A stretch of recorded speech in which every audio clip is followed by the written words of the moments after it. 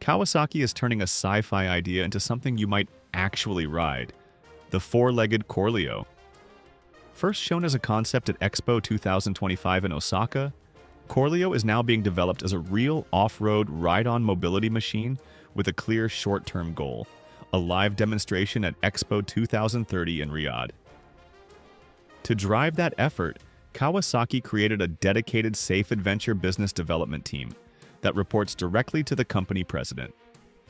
This is not just a concept on a show floor. It is a program with leadership, funding, and a clear plan. Think of Corleo as the meeting point of motorcycle feel and advanced robotics. You steer it by shifting your weight, much like a motorcycle, but instead of wheels, it stands on four robotic legs built to handle terrain where conventional off-road machines struggle. The rear legs move independently using a swing-arm-style mechanism that absorbs impacts and keeps the rider stable, allowing you to focus on the terrain ahead rather than fighting the machine. This four-legged layout exists for one reason: to go where wheels simply cannot.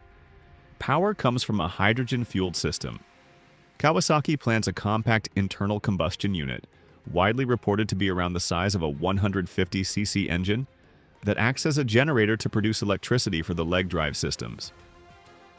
Hydrogen canisters are mounted at the rear for refueling. This approach aligns with Kawasaki's long-term hydrogen strategy and aims to deliver usable range and strong performance while keeping emissions close to zero. Corleo is not just about hardware. Kawasaki is also developing the digital systems that make it usable and safe. An onboard navigation system is designed to account for weather, surface conditions, temperature, and even wildlife activity when planning routes.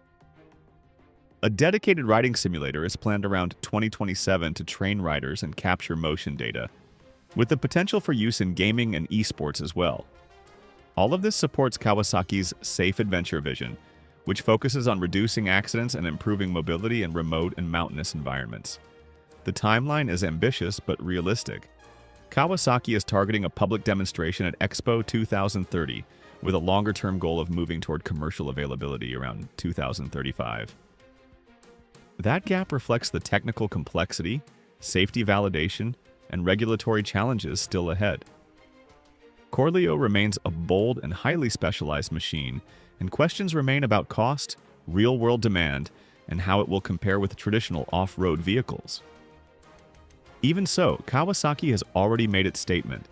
By blending motorcycles, robotics, and hydrogen power, the company is redefining what off-road mobility could look like in the future.